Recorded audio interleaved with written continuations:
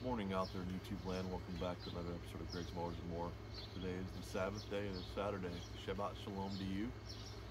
I'm here with another message today, or teaching, if you will. I don't like to call them. I don't like to use the word preaching because I don't want to preach at you.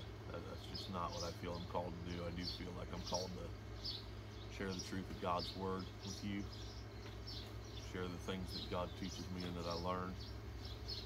And I think today that's what we're going to do. The Lord's pressed it on my heart to talk about the Ten Commandments today. And as a matter of fact, I had what I believed was a message wrote, and then I got corrected on it, that it's actually supposed to be two separate messages. I thought they were one. And so yesterday, I sat at the kitchen table and wrote 1, 2, 3, almost 4 whole pages. I had a message wrote, and then I turned around and wrote it again yesterday. So Lord knows what He's doing. But anyways, we're out here today. We're on our patio, this beautiful little patio set my wife redid this summer. Thought it'd be nice to rest on the Sabbath and sit down. I'm a little bit tired today, but we're gonna get this out there for the Lord, for the kingdom. So let's start off with a word of prayer, shall we? Abba Father, thank you so much for everything that you do for us, Lord. Thank you for this beautiful Sabbath day, Lord, for the birds and the trees, for Fraggle. Thank you for Fraggle, Lord. Thank you for your word that you give so freely. Thank you for the knowledge and the wisdom that you bless us with, Father. Thank you for the Sabbath day of rest, for a day where we're allowed to learn more about you, Lord. And that truly is the greatest blessing, to get to learn to know you better and to invite you into our soul and our spirit. So with that, Father, I just pray this morning that you would open eyes and hearts and ears this morning, Lord, that your word would be received. I pray that those who have asked for knowledge and wisdom of you, I pray, Lord, that you would bless them with that through the Holy Spirit. And please, God, let your words come through and not my own. I surrender myself unto you, Lord, and let the Holy Spirit work in the mighty, mighty name of Jesus. Amen. All right. This message, I really hope Fraggle doesn't mess the audio up on this. He's trying really hard over there. But anyway, this message is the Ten Commandments, God's moral law. Simple, straightforward. That's what we're going to talk about. And to start off with, we need to be in Exodus chapter 20. So if you'll turn there with me this morning. And we'll get into Exodus chapter 20. Now, Exodus chapter 20 is where basically the Ten Commandments are handed to Moses. God lays them all out. And we're just going to go through my notes and go through the scriptures here. So, start of my notes. What are the Ten Commandments? God's moral laws, how we are intended to live, how we honor God. Given to Moses in Exodus 20 and repeated and echoed throughout the Old and the New Testaments. So we're going to start off in Exodus chapter 20. And we're going to start Exodus chapter 20, verse 1. And God spake all these words, saying, I am the Lord thy God, which have brought thee out of the land of Egypt, out of the house of bondage. And in Exodus chapter 3, we see the first commandment of God. Thou shalt have no other gods before me. We also see this echoed in Deuteronomy 5:7, 2 Kings 17:35. So, shall have no other gods before me. Nothing. Not any other gods. There is no other way. God is the one true God. Jesus Christ, his Son, is the one true Messiah. So now, let's go to number 2, which is going to be Exodus chapter 20, verse 4. Thou shalt not make unto thee any graven image, or any likeness of anything that is in heaven above, or that is in earth beneath, or that is in the water under the earth. Okay. So let's go to my notes here, which I have that very thing written down there. It said, "Thou shalt not make unto thee any graven image or any likeness of anything that is in heaven above, or that is in earth beneath, or that is in the water under the earth." This is very descriptive, and this commandment causes many to stumble because they do not take it seriously. Any graven image in your home becomes a doorway for evil spirits. God means this literally. He is a jealous God. Anything you bow down to or choose over him is idolatry. It is false God worship. Now, I want to elaborate here a little bit. I just feel like I need to elaborate. So we see this, I believe it's actually before Exodus 20, I believe it's in Exodus 18, where Moses gets called up on the mountain to be with God. He's up there 40 days and 40 nights, and the Israelites, being a stiff-necked, impatient people,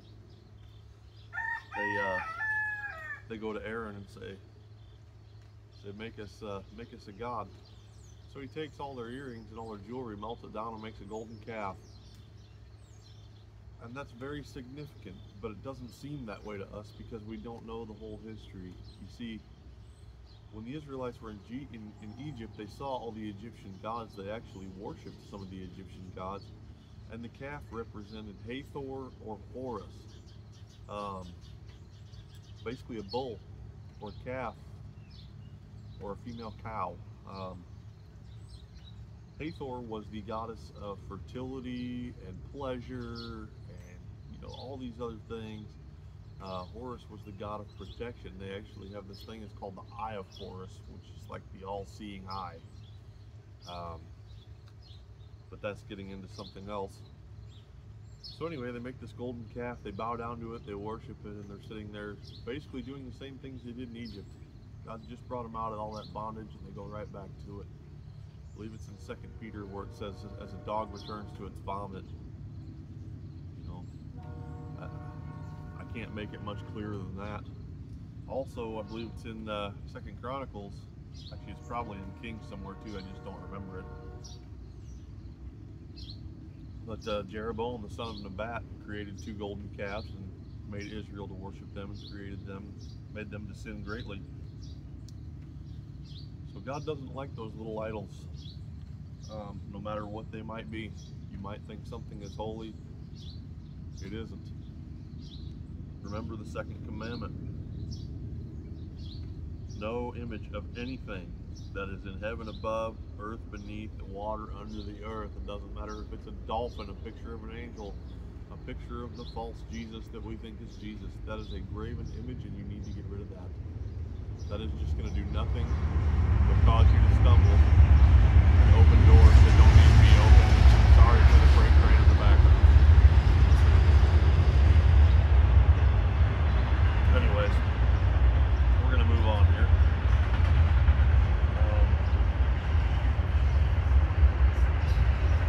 Where was I at here? Okay.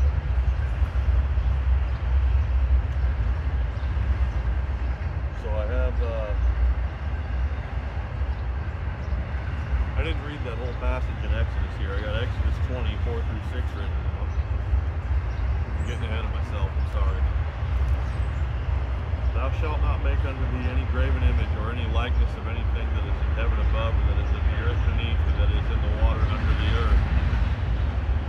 Thou shalt not bow down thyself to them, nor serve them, for I, the Lord thy God, am a jealous God, visiting the iniquity of the fathers upon the children unto the 3rd and 4th generation of them that hate me, and showing mercy unto thousands of them that love me and keep my commandments.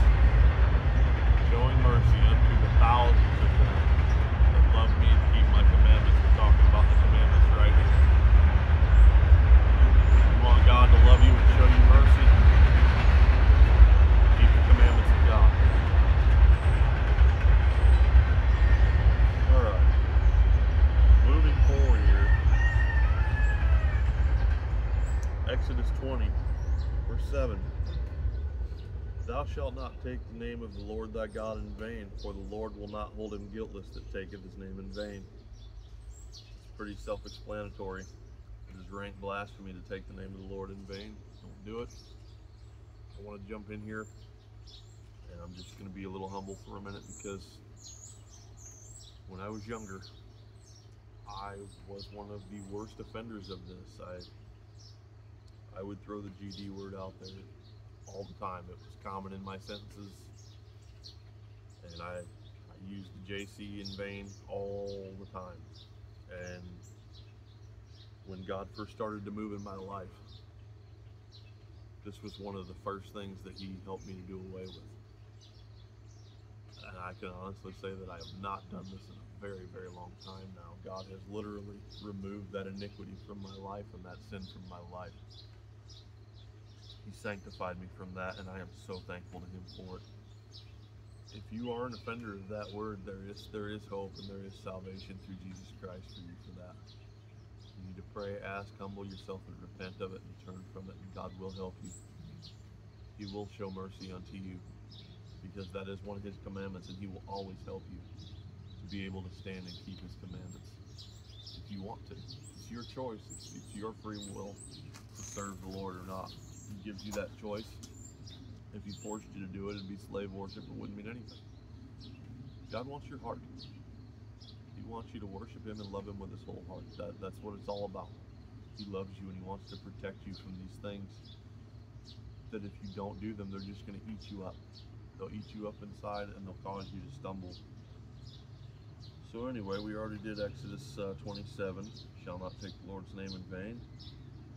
Okay, Exodus 20, 8 through 11. Remember the Sabbath day to keep it holy. Also have here referenced Exodus 31:13 and Deuteronomy 5:12. Let's see here. So that's echoed throughout Scripture, but I want to finish this first. I'm having a hard time staying focused. I'm sorry, guys. Exodus 28 through 11. Remember the Sabbath day to keep it holy. 6 days shalt thou labor and do all thy work, but the seventh day is the Sabbath of the Lord thy God. In it thou shalt not do any work, thou, nor thy son, nor thy daughter, thy maidservant, nor thy manservant, nor thy cattle, nor thy stranger that is within thy gates. For in 6 days the Lord made heaven and earth, the sea, and all that is in them, and rested the seventh day. Wherefore the Lord blessed the Sabbath day and hallowed it. So, God worked 6 days, He rested the seventh, which is what we're doing today on the Sabbath day. The Sabbath day, if you haven't watched the teaching on the Sabbath day on the channel, please do that. I feel you'll be blessed by it. We go into great detail about what the Sabbath is, how it should and shouldn't be observed, things that you can and can't do on the Sabbath. God wants to use the Sabbath to bless you. The man was made for Sabbath, not Sabbath for man. I probably got that backwards. But anyways, a lot of people think the Sabbath has been done away with, and that is not true. That's absolutely not true. But that's another teaching. But we see here in the Ten Commandments of God, God's moral law, keep the Sabbath holy. Don't work for money on the Sabbath. Don't do it. If your neighbor needs help, help them. If you have a sick animal, take care of them. There's no law against doing good on the Sabbath, but make sure that good is what God calls good and not what the world calls good. There is a difference there. I'll just leave that point.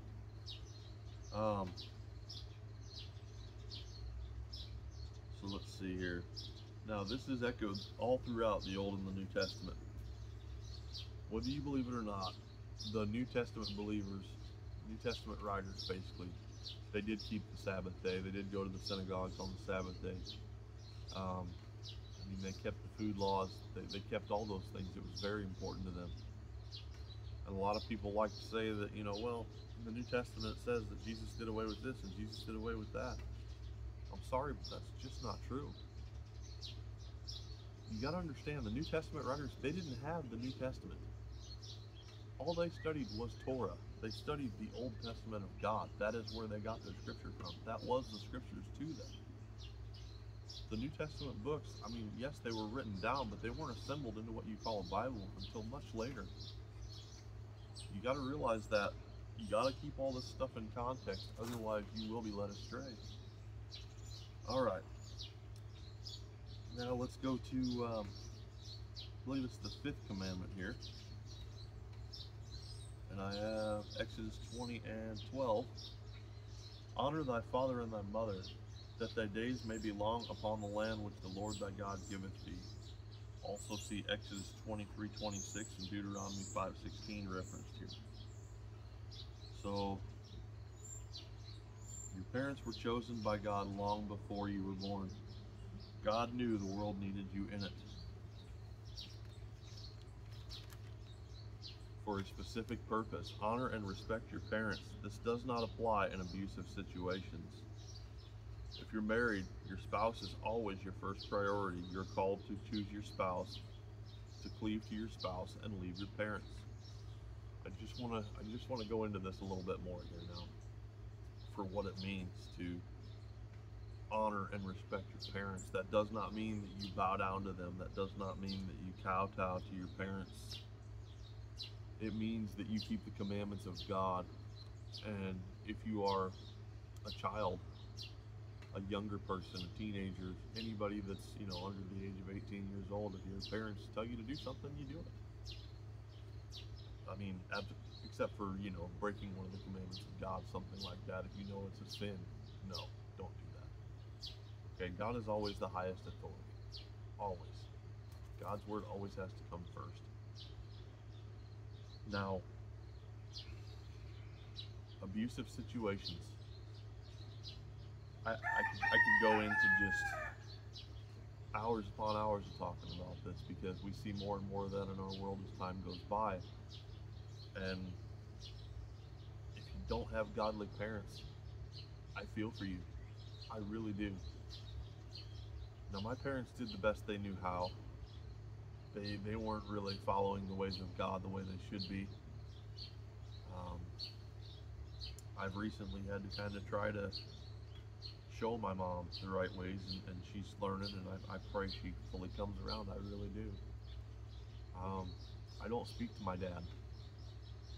We do not have a relationship, and I will just say that I wound up having to remove him from my life for unhealthy reasons. So when I'm talking about this commandment right here, it is a hard one to talk about. It can be for those of you out there who, despite your best efforts, you really wanted to honor and love your parents, but it didn't happen that way, and God made it where you had to make a call, had to make a decision, and sometimes you just have to make that choice, and God will honor you in making the right decision. He always does. He will bless you for that every time. Now, that doesn't mean that you don't pray for that person. I pray for my dad. I pray for him all the time. Do I still love him? Absolutely. Do I forgive him? Yes. But forgiveness and letting somebody come back in and do the same thing is a totally different scenario. And I feel like I've already talked enough on this point. I'm not going to go into it any further, because we got 3 more whole pages of notes here and a bunch of scriptures to get through, but I really hope that this is helpful to you. I really do. Alright, so we're going to go to the 6th commandment here. Exodus 20:13. Thou shalt not kill. Also see right here Deuteronomy 5:17 is mentioned here. So, thou shalt not kill. Do not murder other people. It's evil. You got the story of Cain and Abel. God accepted Abel's sacrifice of animals. Cain's sacrifice was not accepted. Now, I don't think that's something about fruits and vegetables there, because God created it all. What I think it is it's a heart issue.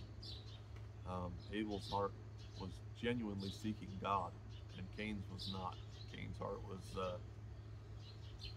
high and mighty, and he probably thought he was all that in a bag of chips, if you want my opinion on it. But it led to the first murder, killing his own brother, his own flesh and blood. And in Genesis it says that Abel's blood cried out from the ground to God, and that's how God knew. And I believe that still happens today. The blood of the innocently slain cries out to God. There's stuff in Revelation about that too, if you're curious about that.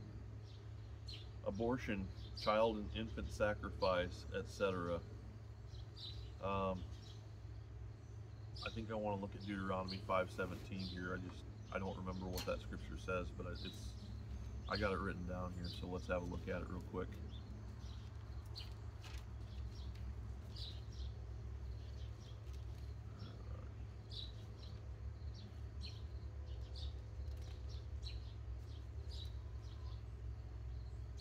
Okay, Deuteronomy 5:17. Thou shalt not kill. It just references you back to Exodus 20:13. Um, Abortion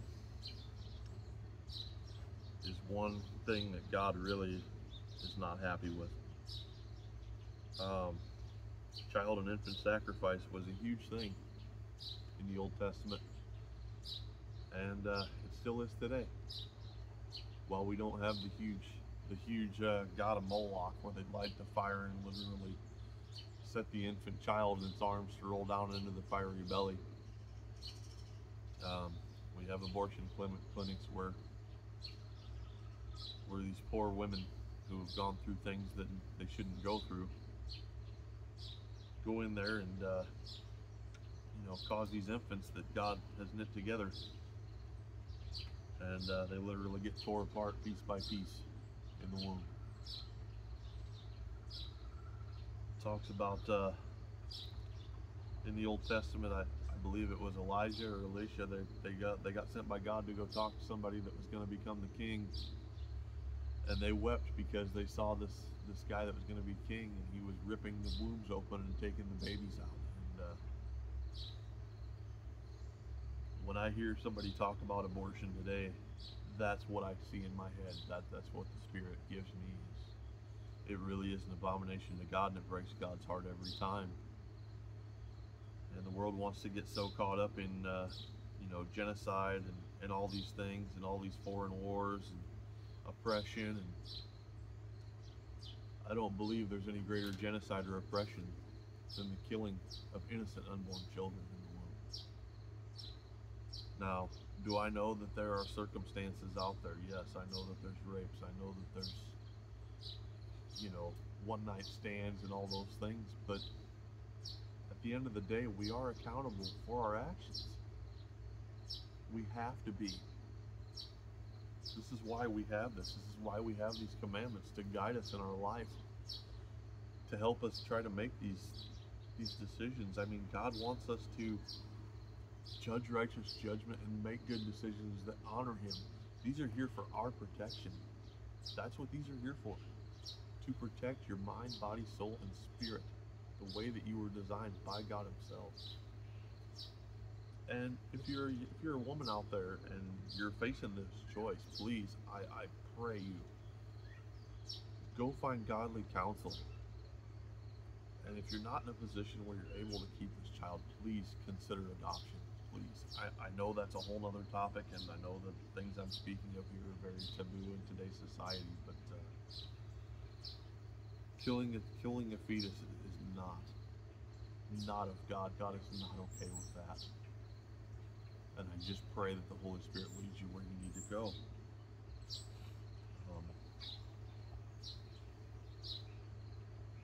Alright, so we're going to move on to the 7th commandment now. Exodus chapter 20, verse 14. Thou shalt not commit adultery. This is another big one today. So, thou shalt not commit adultery, Exodus 20:14. Be faithful to your spouse. Don't commit fornication or adultery with someone else's spouse. Jesus was very clear on adultery and lust in Matthew 5:27-32. So we're going to go there. We're going to go to Matthew 5:27-32. And we are going to see what Jesus had to say about this subject in the New Testament, mind you. Alright, I got Matthew chapter 5 and I'm already in 26. So. Now I went all the way back to Zechariah.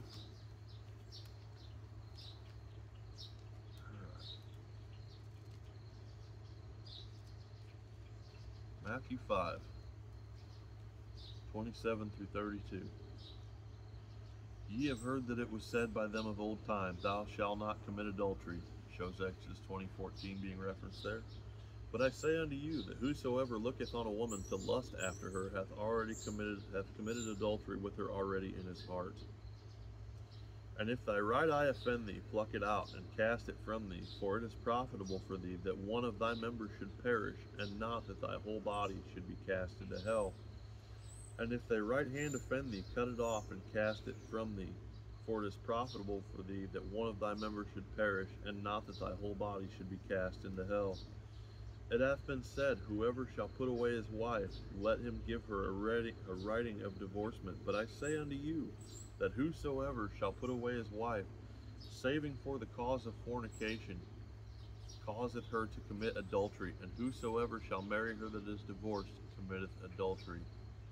Again, ye have heard that it hath been said of them by old time, Thou shalt not forswear thyself, but shall perform unto the Lord thine oaths. That's going into something else I read that I got to read in there. I'm sorry. So anyway, even if you look at a woman lustfully, that is adultery in the eyes of Jesus. Something that this world today is just going right down the toilet on. Really, really badly. I mean, you can't even turn on the TV anymore or go anywhere without seeing these lustful images and satanic rituals on your TV, and satanic symbolism all over the place. My wife and I were in Walmart, I believe, yesterday, and I saw a bunch of satanic symbols in Walmart on some things and called it out. If it breaks God's heart, it should break yours too. That's literally how I feel about it. Have nothing to do with the unfruitful works of darkness, but rather expose them, is the scripture that the Holy Spirit just brought to my mind. So, with that being said, let's move on to the 8th commandment. Go back to Exodus 20:15. Thou shalt not steal. That's another big one. The next town over from us a couple of nights ago had 3 cars stolen. Usually a quiet night there, but the big town over there about 30 miles away, they've had all kinds of young people breaking into people's cars and stealing things and stealing the cars, joyriding them around, crashing them into stuff. And God doesn't like it when you steal something. It's not for you.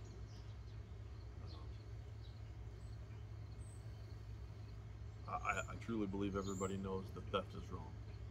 You wouldn't like it done to you, don't do it to somebody else. I believe it's as simple as that. Now, let's go to the 9th commandment. Thou shalt not bear false witness against thy neighbor. Exodus 20:16. Tell the truth. Do not play favorites or put one person over another. God is not a respecter of persons. And that's very true. I can't think of the scriptures right now, and I didn't write them down in here, but it says it throughout the Old and New Testament that God is not a respecter of persons. God doesn't play favorites. It's that simple. So, when they bring you into a courtroom and they ask you to swear on the Bible, you're not supposed to swear oaths, by the way. But, you swear to tell the whole truth, so help you God. That comes from this commandment right here. Bearing false witness is one of the things that God does not like. He likes people to tell the truth always. And the truth can be a very hurtful and painful thing to do, but we got to do it. Alright, so the 10th and final commandment is Exodus 17. Thou shalt not covet thy neighbor's house, thou shalt not covet thy neighbor's wife, nor his manservant, nor his maidservant, nor his ox, nor his ass, nor anything that is in thy neighbor's house. Deuteronomy 5:21, Proverbs 6:29 are mentioned here. So, do not be jealous or envious of what other people have. Don't lust over things. God gives and takes away as he sees fit. He is the ultimate righteous judge who knows and searches the hearts of all mankind. I'm going to get into an example here that I want to use, and go figure, I forgot to write down the verse. Um, Darn it, how did I forget to write down that verse? Because I really wanted to read that.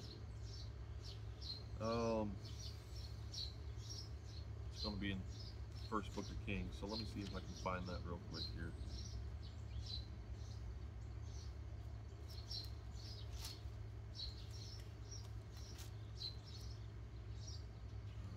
Where is it? Here we go. I think I'm getting close now. Starting to rain. Thank you, Lord, for that.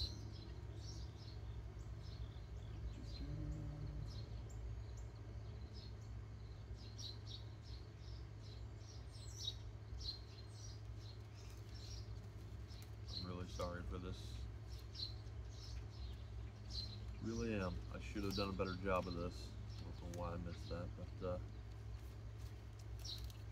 hopefully I'll figure that out. It's starting to sprinkle, and I'm thankful to the Lord for that because we need the rain. Prophets of Baal, not what I'm after. There is a perfect example of Ahab here, and he violates almost all the commandments. Here we go. 1 Kings chapter 21. And it came to pass after these things that Naboth the Jezreelite had a vineyard which was in Jezreel, hard by the palace of Ahab king of Samaria.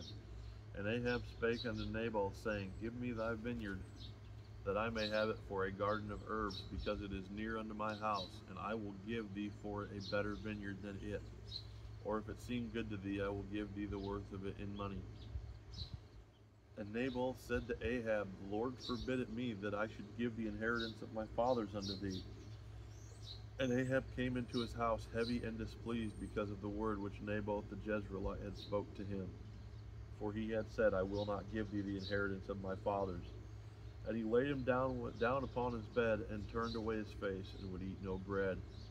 But Jezebel, his wife, came to him, and said unto him, Why is thy spirit so sad that thou eatest no bread? And he said unto her, Because I spake unto Naboth the Jezreelite, and said unto him, Give me thy vineyard for money, or else if it please thee, I will give thee another vineyard for it. And he answered, I will not give thee my vineyard. And Jezebel his wife said unto him, Dost thou now govern the kingdom of Israel?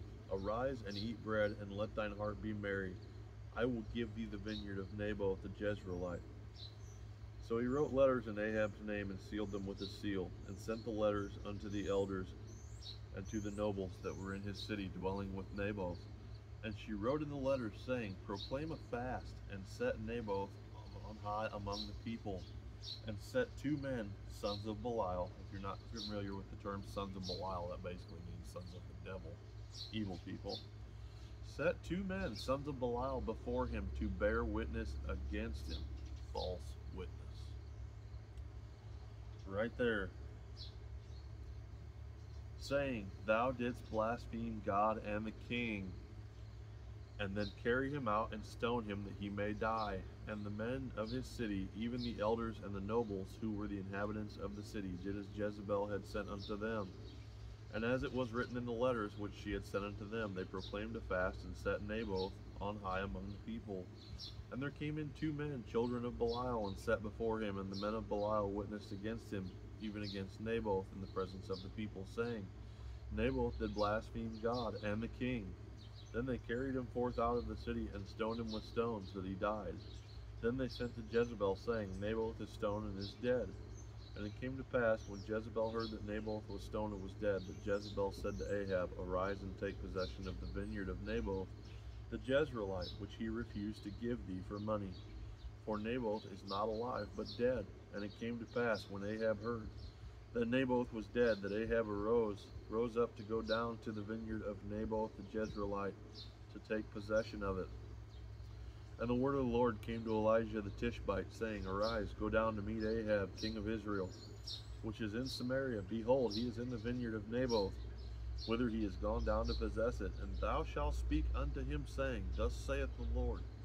Anytime you hear, Thus saith the Lord, your ears better perk up, and you better listen. Hast thou killed and also taken possession? And thou shalt speak unto him, saying, Thus saith the Lord, In the place where dogs licked the blood of Naboth, shall dogs lick the blood even thine. And Ahab said unto Elijah, Hast thou found me, O mine enemy? And he answered, I have found thee, because thou hast sold thyself to work evil in the sight of the Lord. Behold, I will bring evil upon thee, and will take away thy posterity, and will cut off from Ahab him that pisseth against the wall, and him that is shut up and left in Israel, and will make thine house like the house of Jeroboam the son of Nebat, and the house of Baasha the son of Ahijah, for the provocation wherewith thou hast provoked me to anger, and made Israel to sin. And of Jezebel also spake the Lord, saying, The dogs shall eat Jezebel by the wall of Jezreel. Him that dieth of Ahab in the city the dogs shall eat, and him that dieth in the field shall the fowls of the air eat. But there was none like unto Ahab, which did sell himself to work wickedness in the sight of the Lord, whom Jezebel his wife stirred up. And he did very abominably in following idols according to all things, as did the Amorites, whom the Lord cast out before the children of Israel. And it came to pass, when Ahab heard those words, that he rent his clothes, and put sackcloth upon his flesh, and fasted, and lay in sackcloth, and went softly. And the word of the Lord came to Elijah the Tishbite, saying, Seest thou how Ahab humbleth himself before me? Because he humbleth himself before me, I will not bring the evil in his days, but in his son's days I will bring the evil upon his house. So, alright. So right here I got some notes on this I want to read. So Ahab in the vineyard of Naboth is a good example of not only violating the do not covet command, but also thou shalt not kill. We also see here Ahab repenting in sackcloth and ashes, and see God honoring Ahab's repentance. God is very merciful. God uses his commandments to prove whether people will follow him and keep his ways or not. We see that in Exodus 20, 18 through 26, which I'm going to read here in a minute, but I just want to go back to this First Kings passage here. Ahab and Jezebel were evil, very, very evil. They worshiped Baal, they worshiped false gods, they had idols, they caused Israel to stumble in sin. All throughout history of the world, the leaders have caused the people to stumble in sin by their laws and their rules and their statutes. False god worship, and that still continues today. This whole country is caught up in red or blue, Democrat or Republican. I used to be right there with you, and I don't do that anymore. You know, the political system, it's a shell game. It's literally a circus to get you involved so that you're not going to focus on what's truly important. You focus on the Word of God, you do your best to live by that, and you'll be just fine. It's not about red or blue. You can't put them in the place of God. God rules, God sets up the kings, God sets up the leaders of the world. Okay? God placed Saul on the throne. God placed King David on the throne. It really is as simple as that. I could go on for hours on that too, and I'm sure there's those of you out there that will disagree with me and agree with me on that point. But anyway, back to my point here. They literally violated most of the commandments of God right here. He coveted this vineyard. He wanted it so bad he wouldn't even eat. He was so discouraged, upset. Don't do that. They had somebody bear false witness against this man to get him killed. So you had him murdered for a false report. Then you went in and took something that wasn't yours to take. That's stealing. It's also coveting. But the good thing here is that God honored Ahab's repentance. Ahab knew he was wrong. He humbled himself. He tore his clothes. He put on the sackcloth. He put ashes on his head, and he just sat there in the dust for a while. And he talked to God. He said, Lord, help me. I'm a sinner. If you think about that, somebody that wicked, God can touch their heart. God can touch anybody's heart. Nobody's too far gone for God to touch them. Nobody. So we're going to read Exodus 20, 18 through 26 here. All right.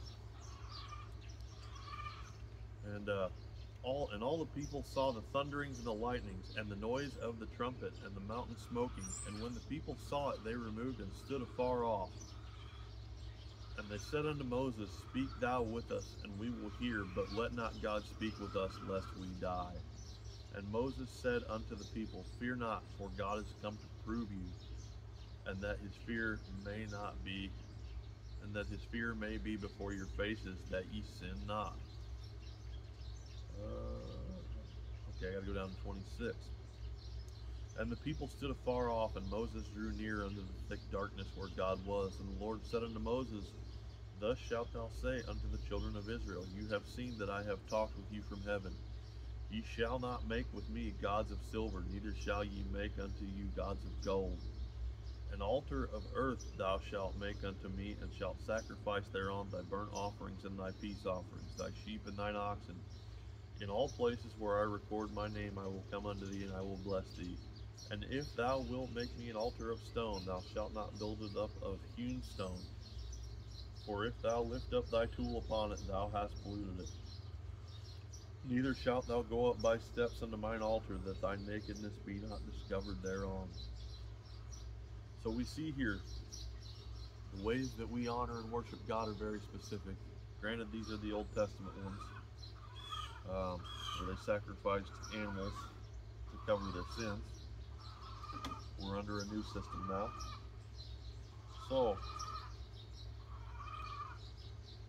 we see God proving the Israelites. God cares greatly for his creation and about their sin. He is a holy God and cannot stand sin.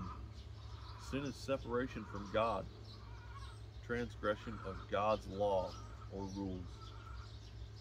And I know there's going to be some of you out there that, well, we're under grace, we're not under the law. And that's true. However, you can't advocate lawlessness.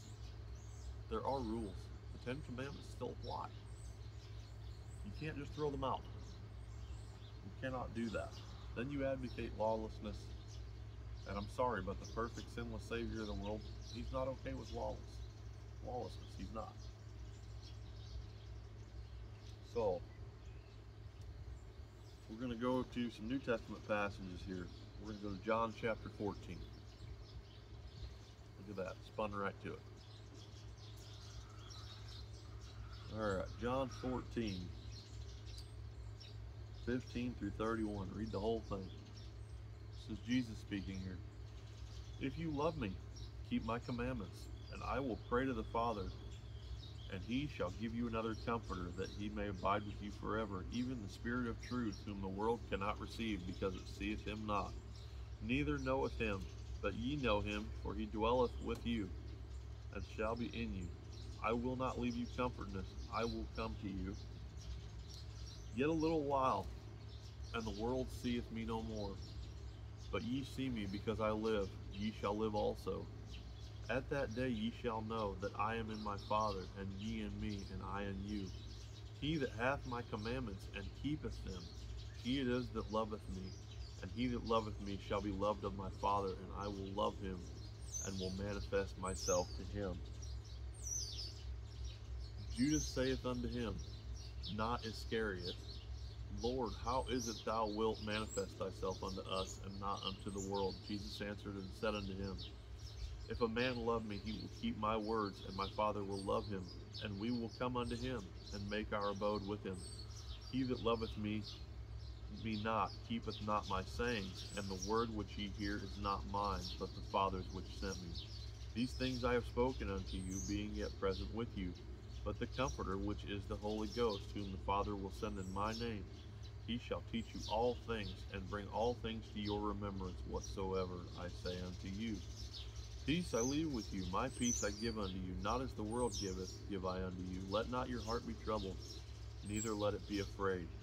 Ye have heard how I said unto you, I go away, and come again unto you. If ye loved me, you would rejoice, because I said, I go unto the Father, For my Father is greater than I. And now I have told you before it come to pass, that when it is come to pass you might believe. Hereafter I will not talk much with you, for the prince of this world cometh, and hath nothing in me. But that the world may know that I love the Father, and as the Father gave me commandment, even so I do. Arise and let us go hence. So, if you love me, keep my commandments, Jesus said. What commandments is he talking about? He's talking about the 10 commandments right here. That's what he's talking about. So it says a lot of people today teach that the 10 commandments are no longer valid. This is a lie from the pit of hell. To believe and teach so is to teach lawlessness, or rather the motto of the Satanists, do what thou wilt. Jesus states the greatest commandments in Matthew 22:36 through 40, which by just these two things here hang all the laws of the prophets and the law. Indeed, by paying attention to do these, we will fulfill the 10 commandments in both Old and New Testaments. So let's go to Matthew chapter 22.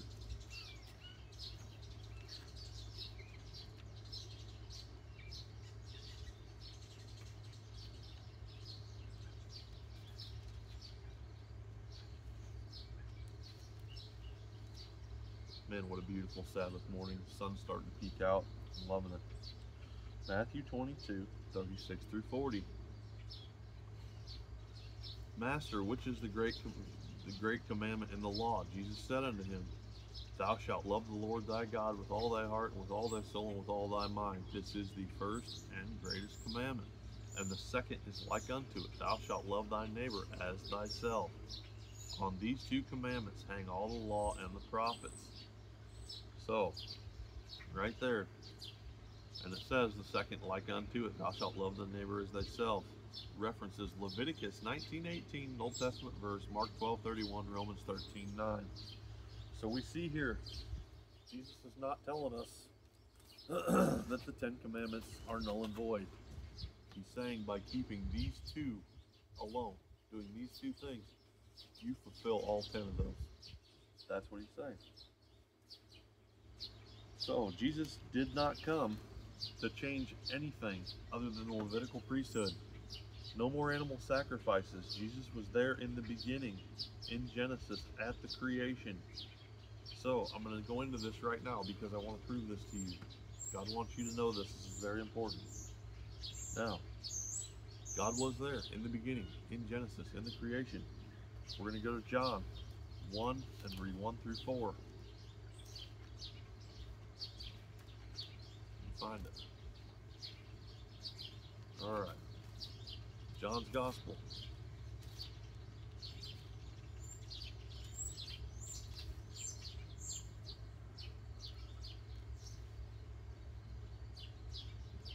Apologize. Fingers are not working very well today. All right. John chapter 1, verse 1 through 4.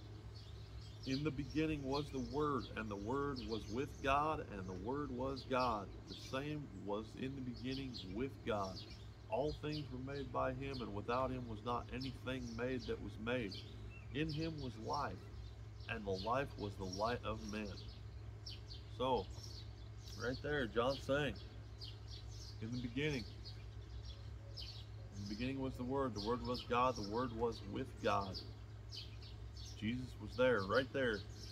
First pages of Genesis. Jesus was there. Okay? So, he was there when the very hand of God wrote the commandments and handed them to Moses. Exodus 31:18.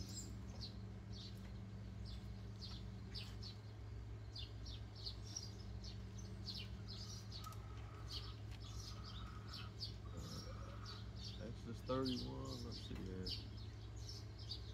31 and 18. And he gave unto Moses, when he had made an end of communing with him upon Mount Sinai, 2 tables of testimony, tables of stone, written with the finger of God.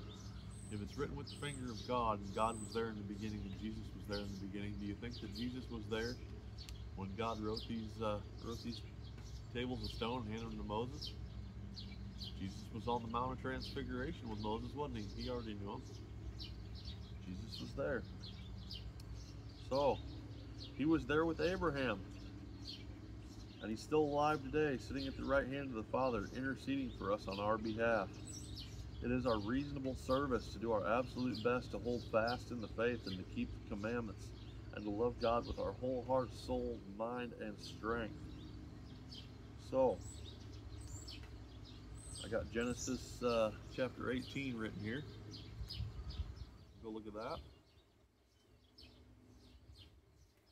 Genesis 18 wants me to read the whole thing. Okay, and the Lord appeared unto him, talking about Abraham, in the plains of Mamre, and he sat in the tent door in the heat. He sat in the tent door in the heat of the day, and he lifted up his eyes and looked, and lo, 3 men stood by him. And when he saw them, he ran to meet them from the tent door and bowed himself toward the ground. And he said, My Lord, if now I have found favor in thy sight, pass not away, I pray thee, from thy servant. Let a little water, I pray you, be fetched, and wash your feet and rest yourselves under the tree. And I will fetch a morsel of bread and comfort ye your hearts, after that ye shall pass on. For therefore are ye come to your servant. And they said, So do as thou hast said. And Abraham hastened into the tent unto Sarah. And he said, Make ready quickly 3 measures of fine meal, knead it, and make cakes upon the hearth. And Abraham ran unto the herd, and fetched a calf tender and good, and gave it unto a young man, and he hasted to dress it. And he took butter and milk and the calf which he had dressed, and set it before them. And he stood by them under the tree, and they did eat. And they said unto him, Where is Sarah thy wife? And he said, Behold, in the tent. And he said, I will certainly return unto thee according to the time of life. And lo, Sarah thy wife shall have a son. And Sarah heard it in the tent which was behind the tent door which was behind him. Now Abraham and Sarah were old and stricken in age, and had ceased to be with Sarah after the manner of women. Therefore Sarah laughed within herself, saying, I am waxed old. Shall I have pleasure, my Lord being old also? And the Lord said unto Abraham, Wherefore did Sarah laugh, saying, Surely shall I of a surety bear a child which am old? Is anything too hard for the Lord? At the time appointed, I will return unto thee according to the time of life, and Sarah shall have a son. Then Sarah denied, saying, I laughed not, for she was afraid. And he said, Nay, but thou didst laugh. So we see God here. Sarah laughs at him, and he says, Is anything too hard for me? And then he's kind of sarcastically, this is how I see it. She's sarcastically, she's like, I didn't laugh. And he's like, oh yeah, you laughed. I saw that, And the men rose up from thence and looked toward Sodom, and Abraham went with them to bring them on the way. And the Lord said, Shall I hide from Abraham that thing which I shall do? Seeing that Abraham shall surely become a great and mighty nation, and all the nations of the earth shall be blessed in him. And then it goes into the tale of Sodom and Gomorrah, right there. But we see here, the Lord, the Tetragrammaton, Yod-Heh-Vav-Heh, that's what that capital L-O-R-D means in the King James Bible. So, God in the flesh literally comes to visit Abraham, sit down and have a meal with him, and tell him he's going to be a dad.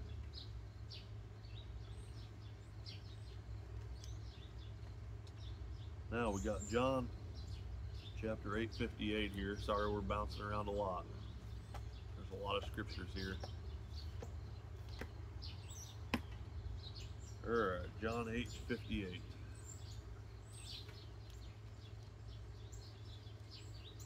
Alright, we got Jesus sitting here talking to the Pharisees, and he says, Jesus said unto them, Verily, verily, I say unto you, before Abraham was, I am.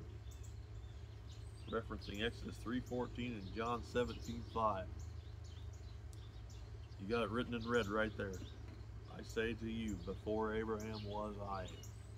Jesus sitting there saying, I was there in Abraham's time. Alright, what else do we got here? Got Hebrews 1:3.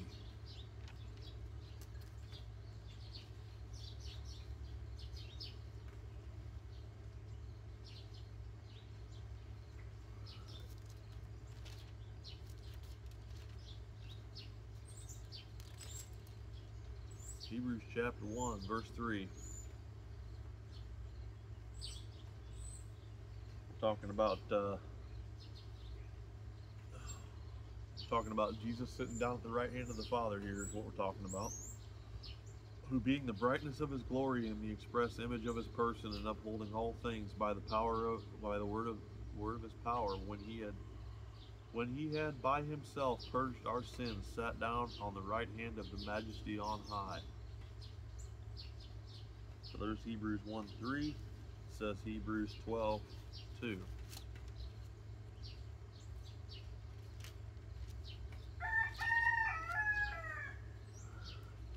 Hebrews 12, verse 2.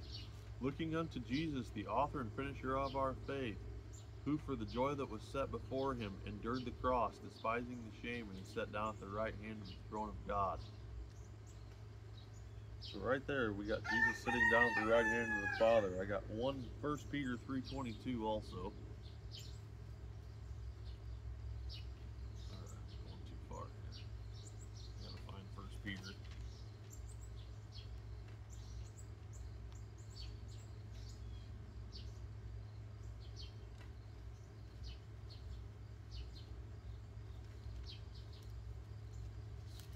I thought that was right before Revelation. Yes, it is. Okay. 1 Peter 3:22. Oh, come on, give me the page. 1 Peter 3:22, who has gone into heaven and is on the right hand of God, angels and authorities and powers being made subject unto him. Acts chapter 7, 55 and 56.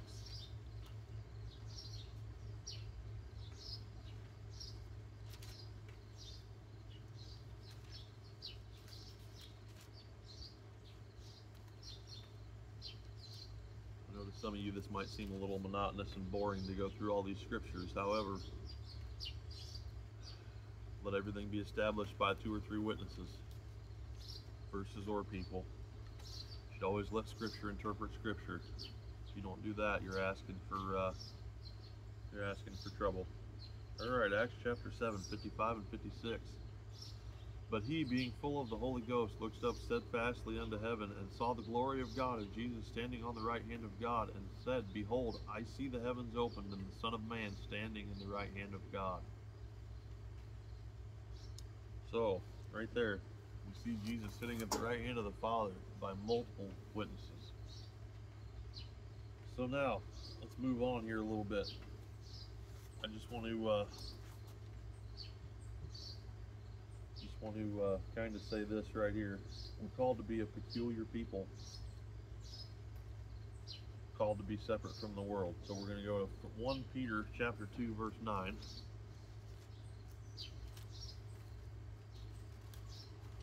1 Peter chapter 2 and verse 9. That's 2 Peter. Sorry for that, I'm in the wrong one. 1 Peter chapter 2, right here, talking about us. But ye are a chosen generation, a royal priesthood, a holy nation, a peculiar people, that ye should show forth the praises of him who hath called you out of darkness and into his marvelous light. I'm going to read verse 10 here also. Which in time past were not a people, but are now the people of God, which had not obtained mercy, but now have obtained mercy. Through our Lord and Savior Jesus Christ. Amen. So, we're going to go back to Deuteronomy 14:2, so we can have an Old Testament here. I passed Deuteronomy already. Deuteronomy 14:2. Okay, this is different than what I thought here. Ye shall not add unto the word which I command you, neither shall ye diminish aught from it, that you may keep the commandments of the Lord your God, which I command you. All right. So, a lot of modern Bible translations, they add to or they take away. They change the words. The King James Bible is a word-for-word English translation from the original text. Modern Bibles use different texts. They interpret things differently. You're not getting the real inerrant truth of God when you use the NIV, the ESV, things of that nature. So now we need to separate ourselves from the ways of the world. So we're going to go to John 17. John chapter 17. Okay, 17, 16 through 26. This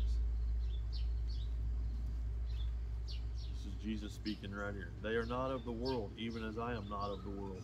Sanctify them through thy truth. The word is thy truth. As thou hast sent me into the world, even so have I also sent them into the world. And for their sakes I sanctify myself, that they also might be sanctified through the truth. Neither pray I for these alone, but for them also which shall believe on me through their word, that they all may be as one, as thou, Father, art in me, and I in thee, and that they also may be one in us, that the world may believe that thou hast sent me. And the glory which thou gavest me, I have given them, that they may be one, even as we are one. I in them, thou in me, that they may be made perfect in one, that the world may know that thou hast sent me and hast loved them as thou hast loved me. Father, I will that they also, whom thou hast given me, be with me where I am, that they may behold my glory which thou hast given me, for thou lovest me before the foundation of the world. O righteous Father, the world hath not known thee, but I have known thee, and these have known that thou hast sent me. And I have declared unto them thy name, and will declare it, that the love wherewith thou hast loved me may be in them, and I in them. So we see right there, John 17, 16 through 26, we're supposed to be separated from the world. We're in the world, we're not of it. Okay? Love God. Love the Father. Love the Son. Love the Holy Spirit. Love them all. Now I got here 2 John, 2 John, 9 through 11, for the final verse.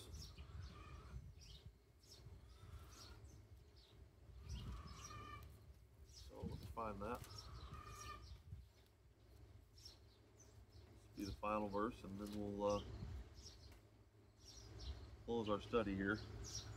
2 John 9 through 11. Whosoever transgresseth, and abide not in the doctrine of Christ, hath not God. He that abideth in the doctrine of Christ, he hath both the Father and the Son. If there come any unto you, and bring not this doctrine, receive him not into your house, neither bid him Godspeed. For he that biddeth him Godspeed is a partaker of his evil deeds. So, right there, the doctrine of Christ. What is the doctrine of Christ? It's the red letters that Jesus spoke to us. That is the doctrine of Christ. And it does not violate or change the Old Testament. The only thing it changes is how we atone for our sins.